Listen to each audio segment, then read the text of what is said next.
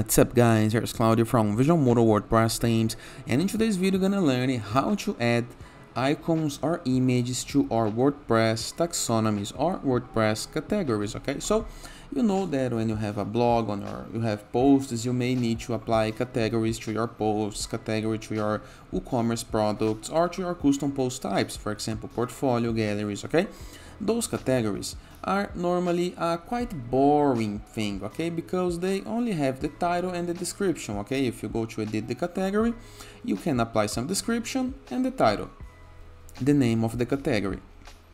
And what if you can apply an image to this category to make it easier to search, to identify, in the case that I want to display this category as a widget on your WordPress website footer, sidebar, menus.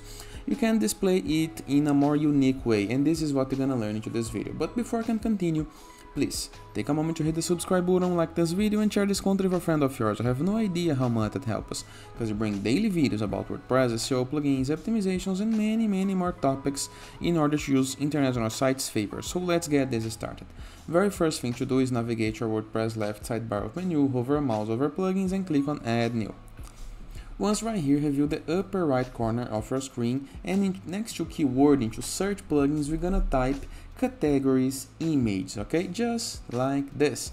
And this is the guide that we're looking for, categories image. Click on it to install. After this, click on activate button.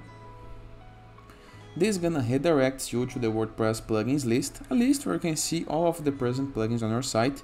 Nothing to do right here, but if you review, you have a new button into your WordPress left sidebar of menus. Next to settings, you have categories image. Here you can apply excluded taxonomies to load images. For example, in the case that you do not want category images to be present on your WooCommerce categories, okay, so you can remove this just like this. Okay, I only want to have category images into my default blog posts category, so I'm gonna save change.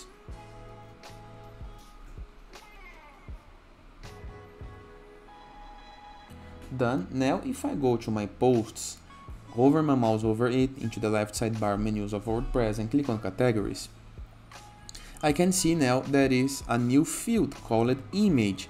And how to change it? I can go to economy, that is one of my categories, and right here we have an image. I can remove image or upload add image. This is gonna open my WordPress media library, where I can select one of my WordPress media library images to be a category image. It can be this one, for example. Let me update, and then I have a category image different. Okay, so this is how easy it is to apply category images and how to display them. Now, if you can apply a widget called categories into our blog and display these, or call the categories on your WordPress navigation menu. There is a couple of methods, but let me know into the comments in the case that you want to learn some, okay? And it is. I hope you guys enjoyed this video.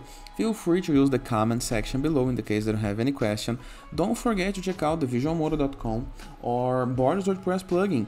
It's a free WordPress plugin to give you more widgets, elements, tools, and templates to build up your site using Elementor or Gutenberg for free. Or Enzo WordPress theme, the best free WordPress theme that you can download to customize your site. Or Growth.net services, that is a place where you can completely free list your site, submit your site for receiving and publishing guest posts and connecting with a growing blogging community.